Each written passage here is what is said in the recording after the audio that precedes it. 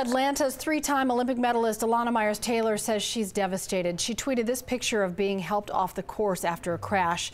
Elana has a concussion and could have a broken arm. The crash was a violent one. It happened during a World Cup run.